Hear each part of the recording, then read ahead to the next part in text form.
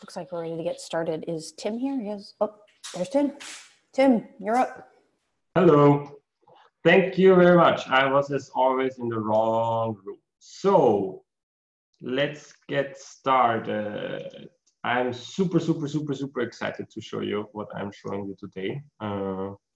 So let me start my screen sharing, which is this screen. Cool. Can everyone see my screen? So what I already discussed with a couple of people, and we discussed already in the past, is I think the most important step is that we have now the awesome stuff in GitLab UI, we have awesome stuff in design.gitlab.com, and we need to figure out how to get this integrated and get this actually now in full swing, get this fully used, make everyone aware of what is already available in GitLab UI, make everyone aware of what is already available in design.gitlab.com, exactly what is already also written by Tori and Dimitri in that part, and get this really into our daily usage and basically ramp up the production of components. So I have played around a little bit last week and have built a POC, which is already like in review mode. On one hand in GitLab UI, and then the second part of it is in design.gitlab.com. That's what I actually want to show you today. I have the example, the first part will be mainly targeted at front-end engineers, and the second part will be targeted at everyone. So please bear with me. I will try to explain it as nice as possible. So if you get lost on the way, please let me know immediately if I'm too fast or jumpy in my thoughts. But apart from that, let's get started. So what do we have? We have an example here, which is the skeleton loading. I took the most easiest component that we currently have in our code base on GitLab UI. So it has a props. It has basically one prop, which is around lines. So how many lines should be shown? It has even a validation in there, which is also nice. So that's a minimum range of 1 to 3. Which you see here in the validator. And what was the actually problem that we have? I have seen it in all the years that I'm working already, is documentation is nice as long as you start it, but then documentation is not updated, it's not in prolonged, etc. So I tried to find a way to automatically document our endeavors in GitLab UI. So everything that currently is needed on the example that I will later show you is that I have introduced a documentation property attribute to the whole component. So this is there to actually describe on top of what is already there through reflection, to describe, by example, in this case, the validation of having a range from 1 to 3, so that this can automatically get documented. We have also some other examples. So, for example, our button is exposing the documentation. So it is exposing as it is based on a bootstrap component. It describes, okay, the base component is B button, so that basically our reflection system can go to view bootstrap and take all the documentation from there and also integrate it in our documentation, so that you don't need to jump between our documentation, design.gitlab.com, and view bootstrap, get everything in one place. You can describe on top of it special props infos, by example, on the variant property of the underlying button. You can describe, okay, this is based on an enumeration. Those are like the types like primary, blah, blah, blah, blah, so that this gets automatically displayed in our documentation, what events we are exposing in that case, etc. So we have also, let me see, for example, another example is over here, where we don't have anything, which is also important with the pagination. So a lot of it gets automatically described without adding any extra documentation. So that's one thing, is to integrate into the actual component an extra attribute, which is called documentation. There's already the documentation on the documentation props is in the merge request. So what you can extend it, it's events, and what you can describe is events, slots, the specific properties, what types they have, some special info, etc., etc., etc. The other part that we have per component is the actual written documentation. And that's the part that I wanted to reduce. So before I started with the whole thing, the skeleton loading was a documentation on what is the base of it, what are the properties, a table, full description, etc., etc., etc. And the only thing that is left by now is just this one paragraph, which describes under the hood how this animation is done. The same happens for the button. So the button, the button is a bad example. The pagination has also only left now the additional nodes. Also, everything above can go away, and which is what I will show you later on. So reducing the actual needed written documentation to an absolute minimum. Second part. The third part is examples. We want to provide examples, and that is currently something that I just started now as a POC. Let's see if we can perhaps even integrate it with Storybook in one or the other way. The way I have started it now, and that is here, is basically that you define, okay, examples, components, and examples for skeleton loading. So this is, by example, I found 2-3 other design systems that do it exactly in the same way. So you have a basic example, which is just a skeleton loading, which is just exporting the component, done. Second example is a one-liner. So it's exposing, okay, this is now an example with just one-line display. So super pretty, straightforward examples of that component that can be used. They are then exported through a tree that can be also grouped. So you can say, okay, these are my basic examples, these are my styling examples, etc., etc., etc. So far, so good. That's everything that you need to do in GitLab UI. So that's the part that front-end engineers need to do to actually document the component, expose examples, and that's everything that you need to do to get it imported then in design.gitlab.com. Now let's go and switch over to design.gitlab.com. And now I need the attention again from especially also all UXers. And I think, is Tori around? I hope she's around. Yeah. Yeah.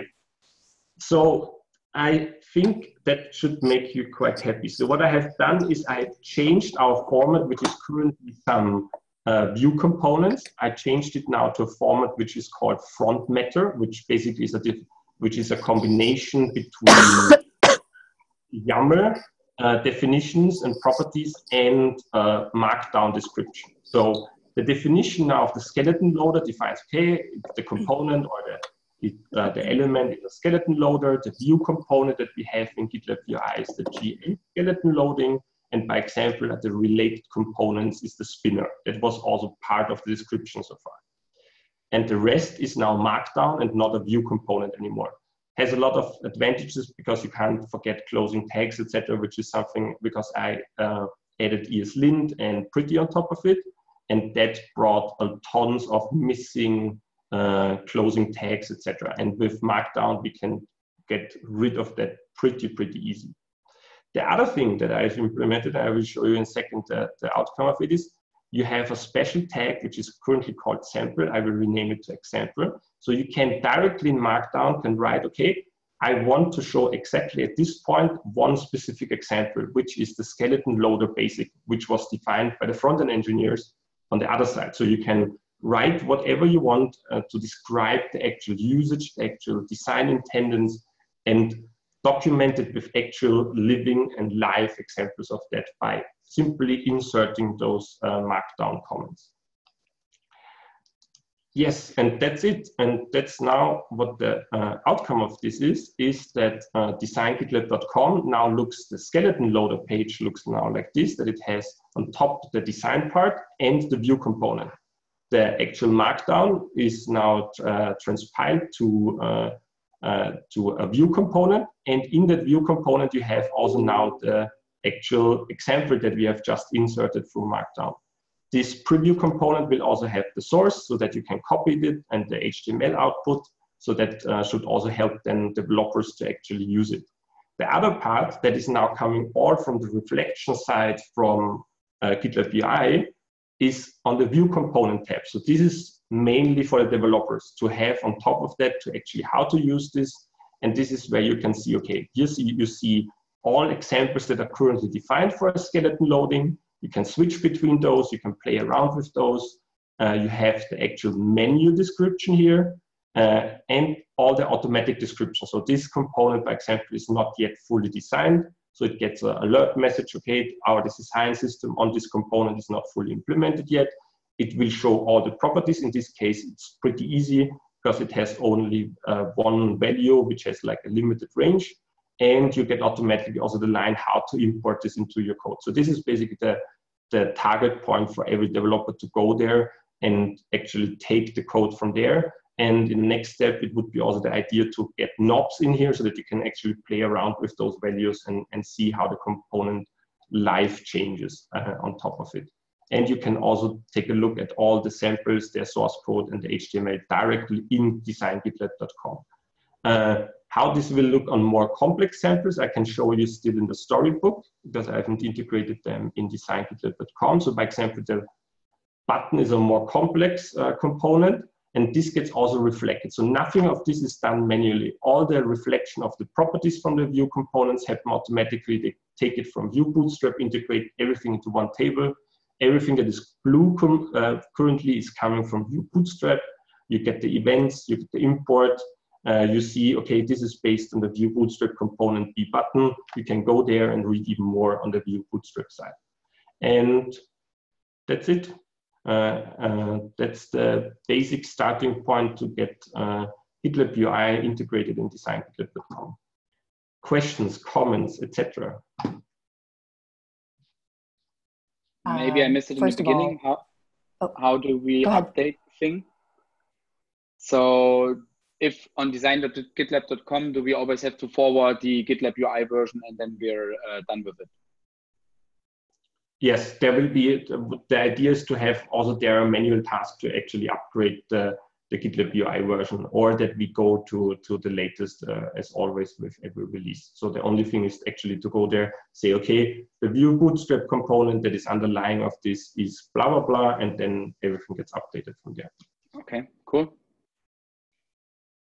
Does the documentation property that we're adding to the Vue components need to be a property of the Vue component? Can it be some extra export or some external file so that it can be tree shaken away in production?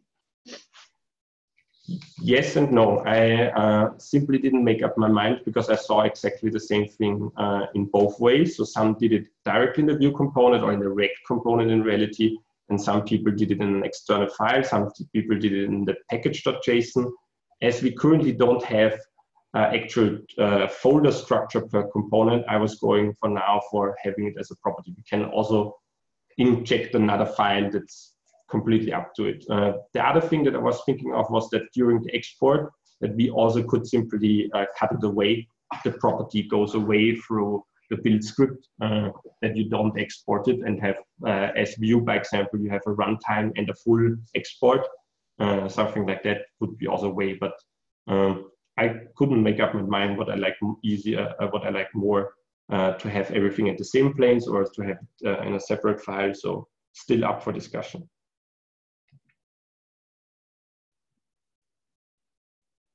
I wanted to, first of all, thanks. This is amazing. This is like the best vacation, post-vacation gift I've ever gotten in my life. Timeline. I know that obviously we're working on rolling this out. When do you think we'll start being able to actually see this get into design.gitlab? The merge request on the GitLab UI side was already reviewed by Clement, the first round last week. I did now some more changes to actually during the connection between those two. On the other hand, I made everything backwards compatible. So still all the Vue components that were used for describing everything are still the fallback. So only if you start writing and adding a markdown, these front matter files, only then the specific new control is used to display everything. So in reality, if the GitLab UI thing is reviewed and merged, then design.gitlab.com can also be reviewed. I hope this gets merged, both of those this week. Okay, perfect. And then obviously, I'll get with Clement to figure out how the UX department as a whole can help make sure that we're getting things done and speeding it up. So whatever we need to do, we'll do it. This is really important and really amazing to see. So thank you. You're very welcome. I think this will this should be now the kickoff that we can also scale the whole GitLab UI, that now we have the whole workflow in place, from visual screen defeat testing over to creating the components to integrating the documentation, so that everyone knows, okay, now you can go to designgitlab.com and use those components from there, and everyone can start producing components, and then we should get very fast way more. Yeah, I think it's for both departments, it's super important that we have now then the full workflow in place. So Tim, first of all, thank you so much. This is amazing. I'm still pinching myself to know if this is a dream or not. This is so cool. And I have two questions. So one of them is related to pages that we currently use HTML on. Like, for example, if you go to the Foundation Scholar page, for example, it has a lot of custom HTML and CSS there. Mm-hmm. Would it be possible to integrate both things, so Markdown with the examples and maybe some areas that have specific classes or HTML? Yeah. So right now, what I've integrated is simply a component that looks first if we have a Markdown file, and if not, it goes back to the HTML file. I targeted it mainly now the view component. There's also an underlying view component that does now all the rendering of that stuff. That was only targeted in the first place on components, but we can take it from there and can build whatever we want, so that we then also convert the color page with specific HTML. So Markdown that is the Markdown renderer I'm using, also supports included HTML. So you can write Markdown with HTML and Markdown again. So that's also, this is just really the starting point. We can also extend it. We can extend, by example, the attributes per page also to have like a thumbnail and stuff like that, so that we get nicer overviews, that we can create keywords on top of it. We can also, the other idea that I have on my to-do list is that we can show in the whole menu on the side, on the left, I want to create at least the component section now from index file, so that you don't need to add anything anymore to the menu manually, and that we can also show if we already have view components available or not, or can actually filter down the whole tree, so that every engineer already knows, okay, there is stuff that you can use and that you can work with to go ahead and use the stuff. Because I think that's for us the most important thing, that we have already now 5-6 components, that everyone is aware of them and uses them all the time. And but apart from that, we can take it from there.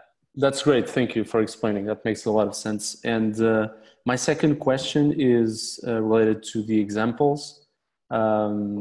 You were showing that you defined the examples of the components in the GitLab UI. Why did you? I'm just curious to understand why did you define the examples there instead of being in the design system, for example? One easy thing, first of all, it's easier for the developers to actually try them out stuff with the code. So if you write samples, they can be also used for the visual diffing. So every example that we write in GitLab UI is already there. And if you work in one repository, it's most probably easier to work. Okay. And on top of that, we should be able to use also visual diffing on those. Right. Okay, that makes sense. So for example, when you were showing the storybook that has the knobs on the right side, that you can tweak all of the properties. So that would be the place, like the playground for when people are developing components. They would be inside of storybook, tweaking all the things, making sure everything works. Yeah. Is that it? Yeah. Yes. Okay. But I want to. That would be step number 2, would be to bring this also over in our table, so that this table here with the component property, that instead of here just having a static value, that you can actually play around with it. And that the component, that there's a component on top of it that actually changes, so that you have inside designgitlab.com also the knobs, but really nicely integrated in the page itself. But that would be definitely step 2. So. Okay, and so when people then push a new version of GitLab UI, would we have to manually update here in the design.gitlab.com, or are you predicting another better workflow to do that? Yeah, I think we should find a way that as soon as that we have a really easy way, as that was the same thing that Lucas mentioned before, that we find a really easy way to have GitLab UI updated in design.gitlab.com in a very easy process, so that you can either run just one command and then it should work, or that you can do it manually over a CI step, or that you can have it always upgraded if you change, by example, something in the markdown. But that's definitely something we need to figure out first. Thank you so much for showing. That's all I had for now. Really good. Thank you again.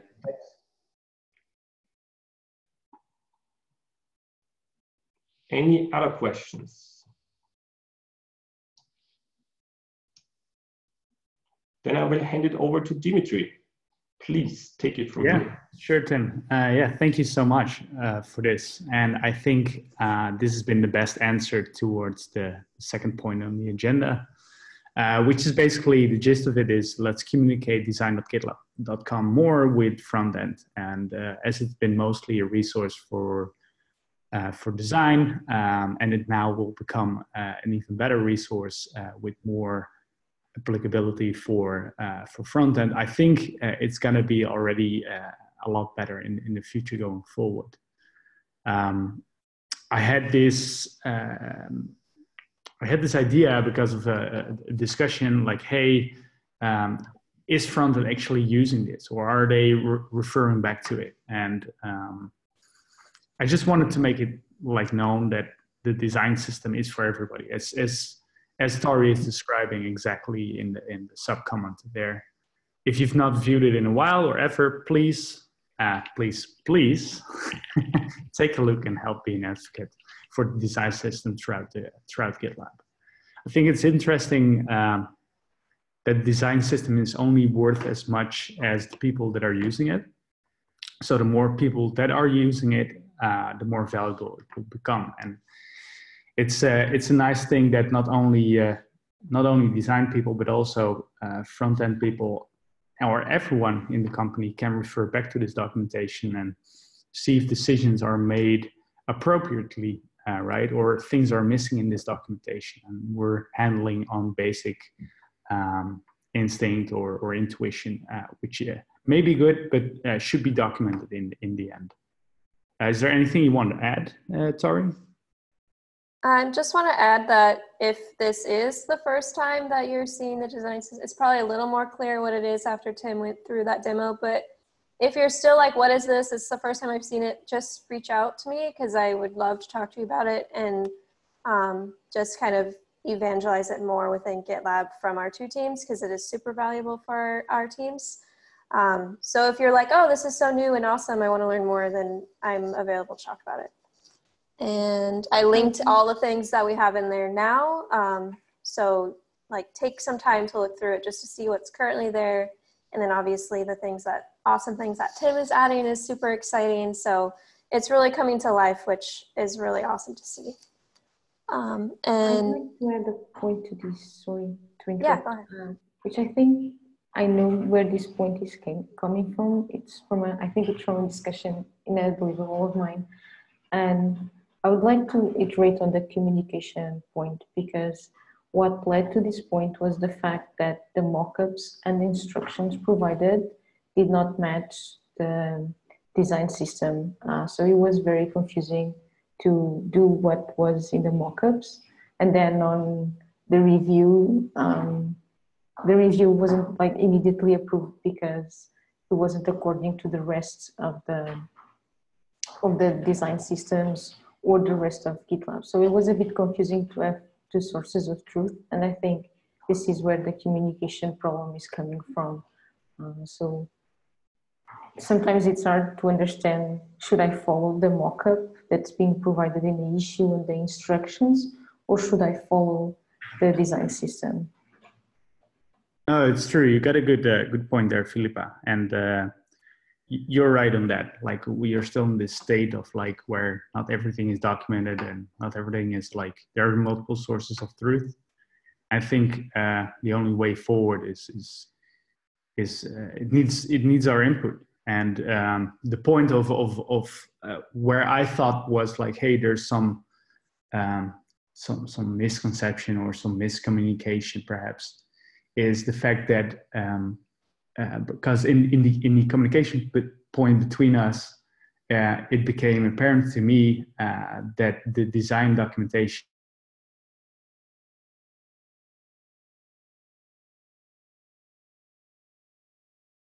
I lost Dimitri. Yeah, I lost Dimitri as well, but I do want to say that there's only one source of truth, and that is the design system. And there's cases where we may not follow the design system right now, but that there's only one single source of truth. And it's really right now in this kind of we're in between phase is a communication between the people working on the merge request and the designers. Like it's just about communicating and figuring out what can get done in this merge request, what needs to be done in the second merge request. I don't think it's going to be as easy as follow a mockup or follow the design system. It really depends on so many other factors. So just communicate with the designer, and then you guys have to work together to figure it out until, you know, the design system is implemented further. Or if you have time to implement something for the design system, that's awesome, do that. But I do want to state that like there's not multiple single sources of truth. There's only one. It's just a matter of getting to that one over time, and it's going to take time. Thanks.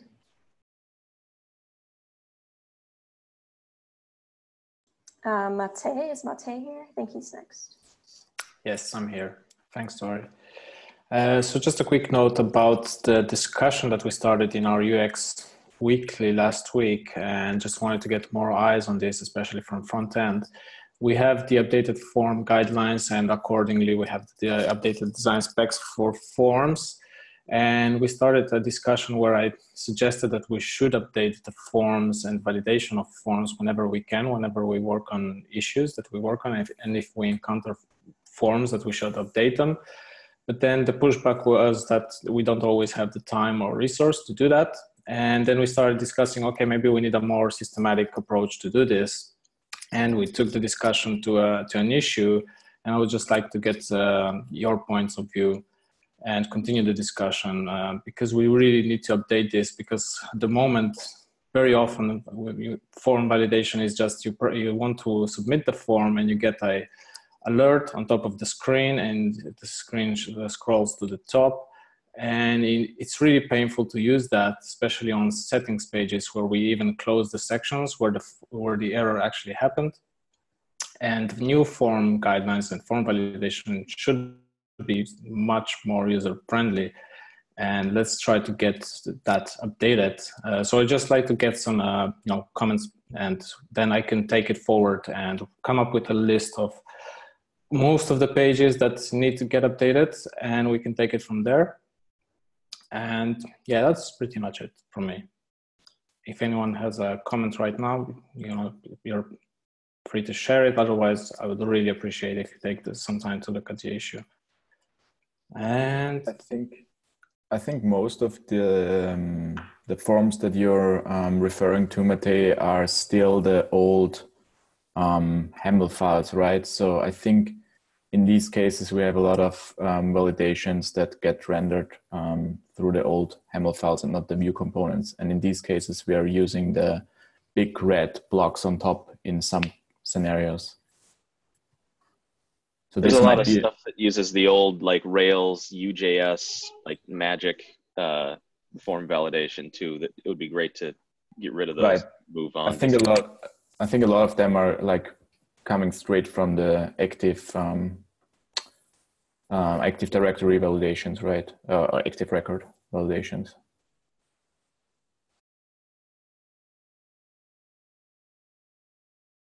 Cool. I would suggest let's take it to the discussion to the issue, because we're running out of time.